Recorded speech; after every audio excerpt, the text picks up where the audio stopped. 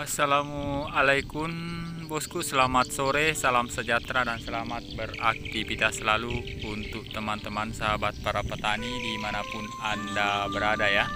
Jadi sebelum saya lanjut ke videonya, alangkah baiknya ditekan dulu tombol like dan tombol subscribe-nya ya. Jadi dan kalau ada ingin ditanyakan silahkan tinggalkan di kolom komentar. Dan jangan lupa nyalakan lonceng notifikasi supaya Anda selalu mendapat pemberitahuan setelah saya mengupload video bosku ya. Jadi oke,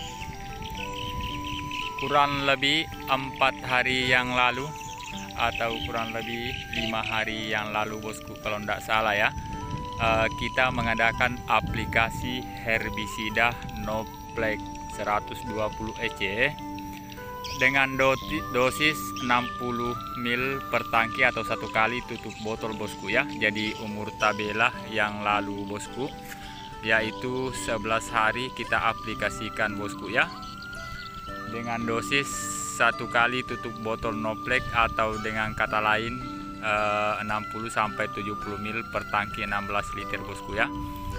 Dan 1 hari bosku setelah aplikasi kita masukkan air bosku ya. Dan sampai sekarang ini kurang lebih 3 hari setelah dimasukkan air bosku, saya akan memperlihatkan hasil novlect bosku ya, bagaimana hasilnya. Dan ini dia bosku hasilnya bosku ya. Kita akan lihat lebih dekat lagi rumputnya. Oh, banyak sekali rumputnya bosku ya. Ini sudah mati semua bosku ini. Tidak tahu ini rumput apa, yang jelasnya ini rumputnya banyak sekali bosku ya.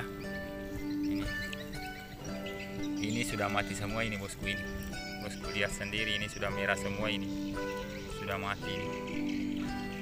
Jadi untuk teman-teman sahabat ini sudah hancur bosku ya. Padahal ini rumputnya bosku, ndak tahu ini rumput apa, pokoknya segala macam rumput, ini banyak sekali rumputnya bosku. Ini rumput semua ini yang dibawa ini sudah hancur bosku ya. Jadi untuk teman-teman sahabat para petani, kita akan lihat bahkan di pematang sawah pun bosku ini ikut merah bosku ya. Ini ikut mati nih. Rumput semua itu bosku di sela-sela padi itu.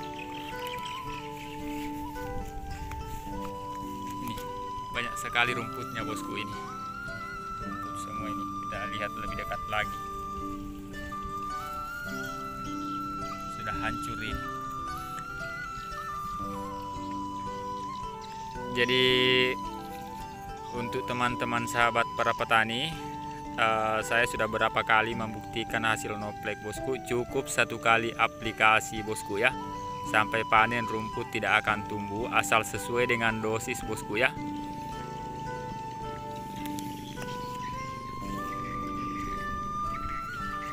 Ini rumputnya ini sudah mati, ini sudah merah.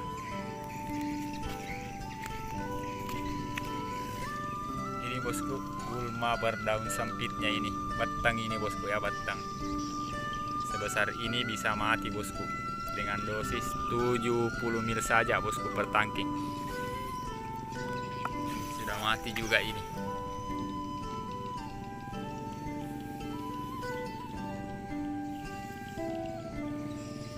Jadi untuk teman-teman sahabat para petani, bisa langsung dicoba bosku, dibuktikan sendiri bagaimana hasil dari aplikasi novlect 120 EC bosku ya.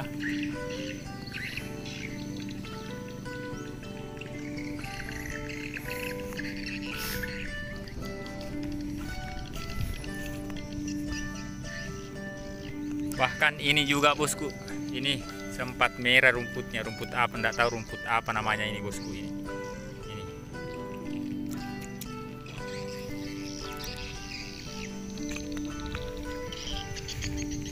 Jadi untuk teman-teman sahabat para petani, jadi herbisida novlect ini tidak berpengaruh sama sekali sama padi bosku ya, dan tidak bikin padi stres. Jadi tidak ada pengaruhnya bosku ya.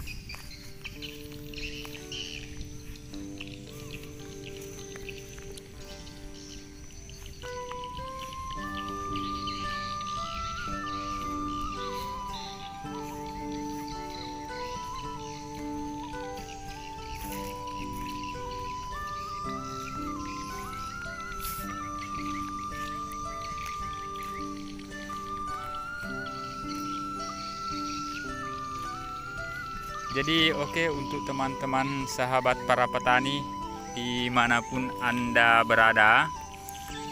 Jadi saya ulang sekali lagi, saya informasikan sekali lagi buat teman-teman sahabat para petani. Jadi herbisida novlect ini saya aplikasikan bosku, yaitu 11 sampai 12 hari setelah tabela atau tebar benih langsung, dan sawah dalam keadaan kering bosku ya, dengan dosis 1 kali tutup botolnya bosku. Ada 1 kali tutup botol ini, penutupnya di atas, di luar ini. Atau dengan kata lain 60 sampai 70 ml per tangki 16 liter. Jadi dalam 1 hektar cukup 1 botol saja bosku. Ini bisa sampai 8 tangki bosku ya. Dan setelah aplikasi 1 sampai 2 hari bisa digenangi air kembali bosku ya, dan ditahan. 3 hari setelah ditahan airnya, rumputnya langsung mati bosku ya, seperti contohnya tadi saya perlihatkan bosku.